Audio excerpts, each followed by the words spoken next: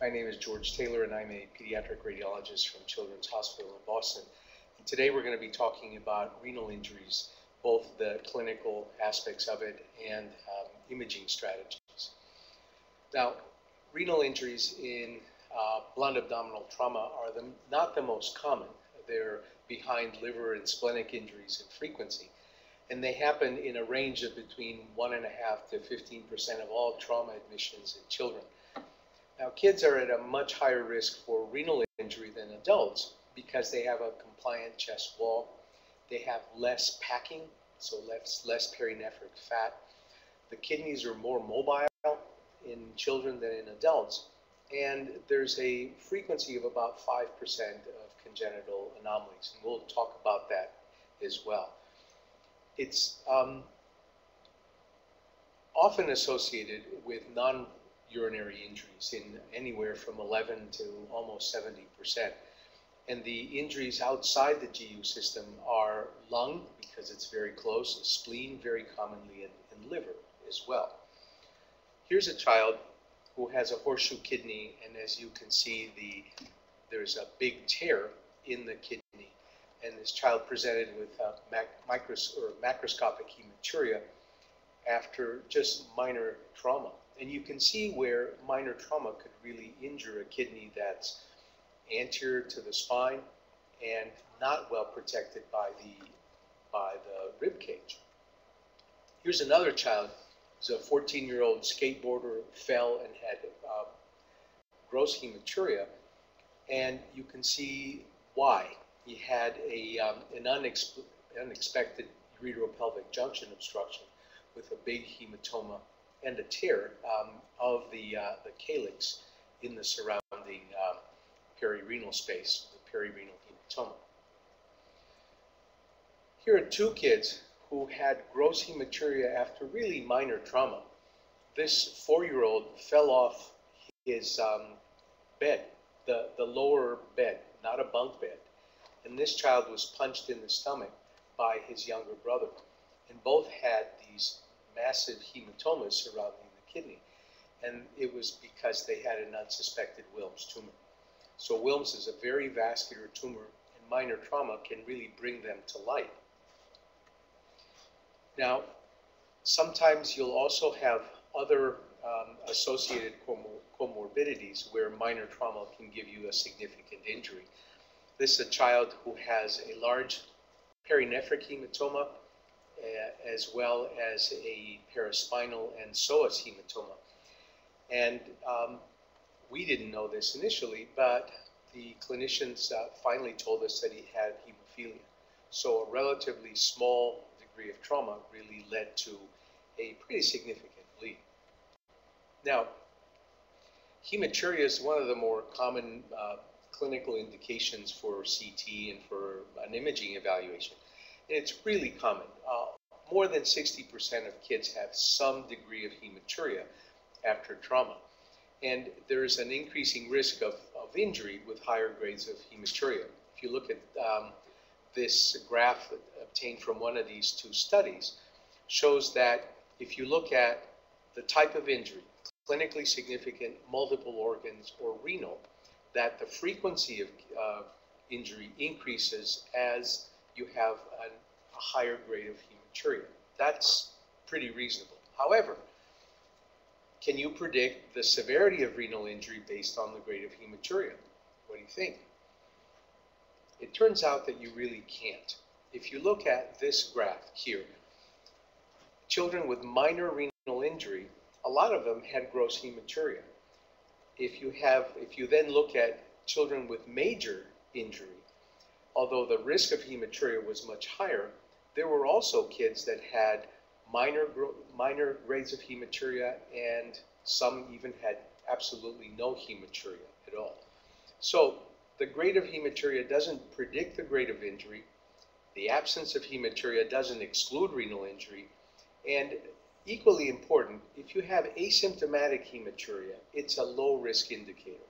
So you have a child that had minor trauma with hematuria and no belly pain, no abdominal distension, no bruising, no hypotension. That child has a much lower risk of having a significant renal injury. So, what's the most commonly injured organ in children with hematuria? Is it kidney, bladder, spleen, or liver? Well, it's a little counterintuitive. It's actually the spleen. It's injured more commonly than the kidney. In fact, the liver is injured more commonly in kids with hematuria.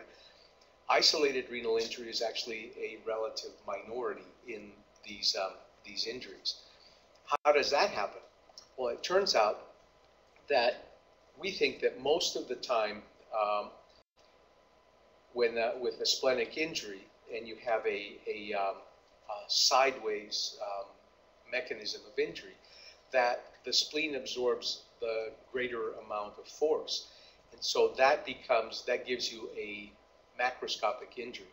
And then it contuses the kidney enough to cause bleeding, but not enough to really show it on imaging.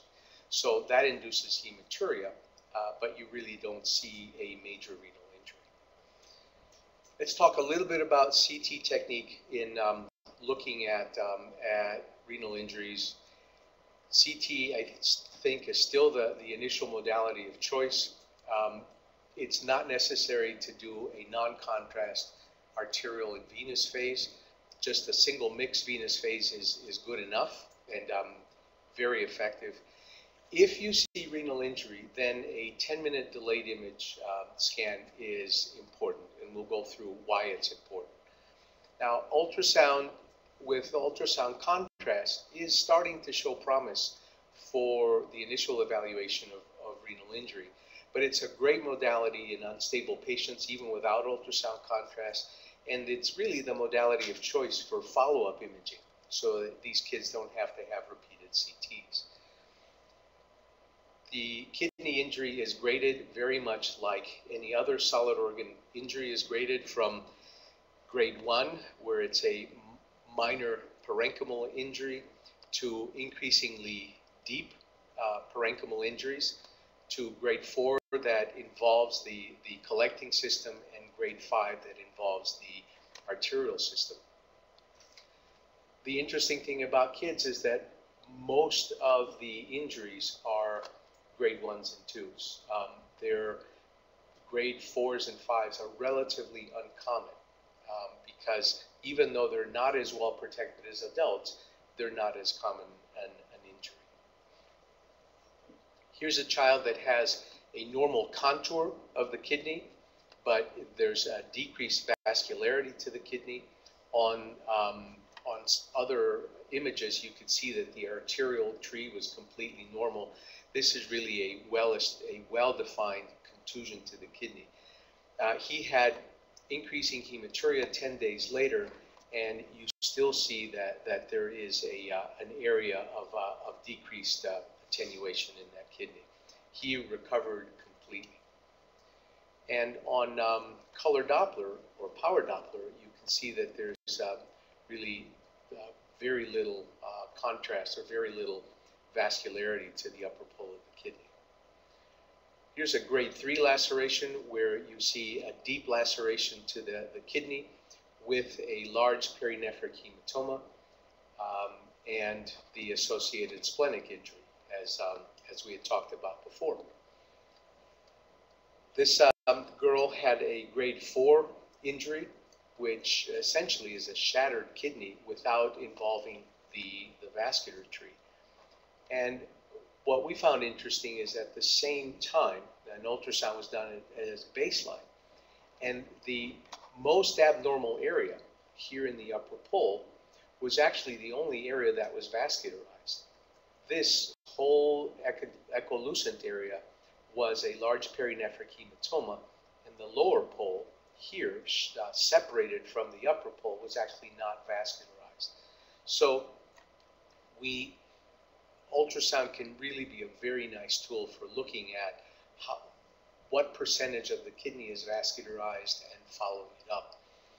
What's amazing to me is to see how fragments of kidney that can be so separate over weeks actually come together and reestablish a kidney that looks near normal after the hematoma goes away.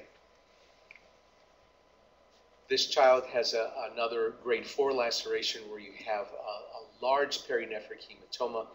The lower pole is not visualized on the coronal images. Here you see a little tiny bit of the kidney being vascularized.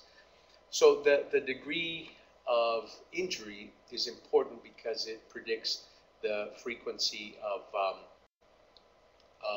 requiring some sort of intervention, and we'll talk about it. Now, here's a delayed scan on that child with a grade 4 laceration, and you can see that there is extension of contrast, extravasated contrast, all the way along this psoas hematoma and along the course of the ureter.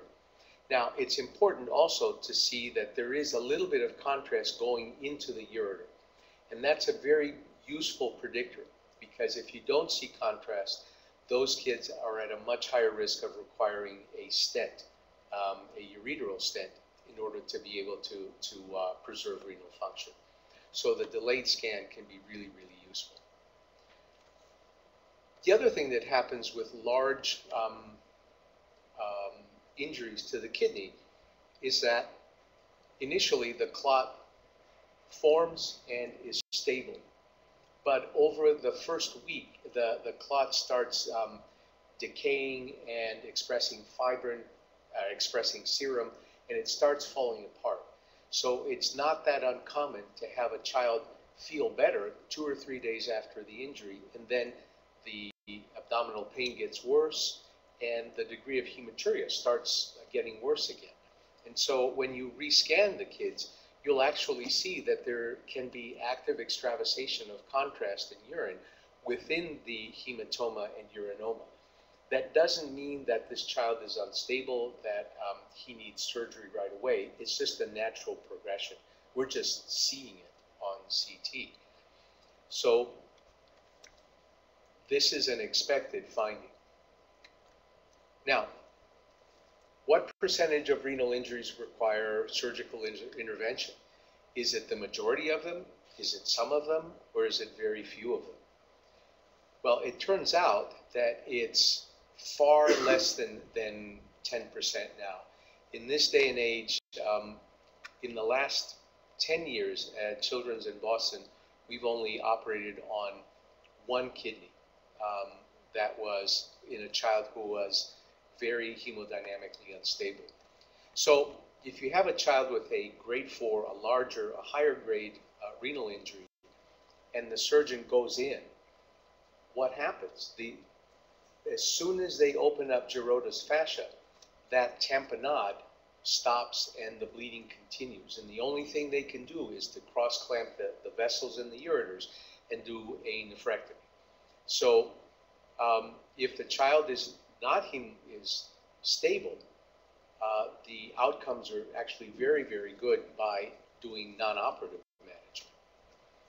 And every once in a while, when you have an unstable child, the other alternative that we've been using a lot more is angiography with embolization. There's a child that has a large shattered kidney with a tense perirenal hematoma, active extravasation of contrast. Despite ongoing fluid replacement, he was continuing to be unstable, so he was taken to intervention. And here you can see the two fragments of kidney completely separated, but still receiving blood supply. And this is the area of active extravasation. He was embolized and the bleeding stopped, and he got better very, very quickly. The other interesting part of renal injuries is that a page kidney and post-traumatic hypertension is very uncommon in kids. It's actually quite rare. So the take-home points for renal injury are that gross hematuria is a strong marker for renal injury, but hematuria, that renal injury is not the most common injury in a child with hematuria. Asymptomatic hematuria is a low-risk indicator, and if you have gross hematuria after minor trauma, suspect that there is a congenital anomaly, a tumor, Or what we didn't talk about in a younger child is non-accidental trauma. Thank you.